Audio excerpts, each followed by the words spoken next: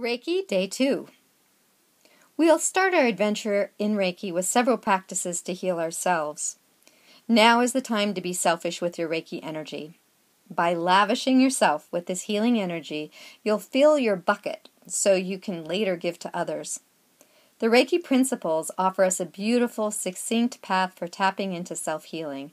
And by focusing on each of these principles and using Reiki practice, we can gain freedom of spirit and develop a greater love of ourself. For today, write down a list of worries and draw a circle around them. Activate Choku-rei, or by intention your Reiki, and place your hands over the list and let the energy flow.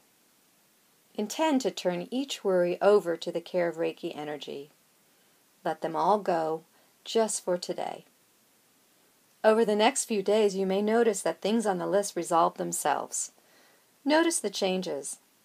Feel the ease in your body when you allow yourself to be free from the worries.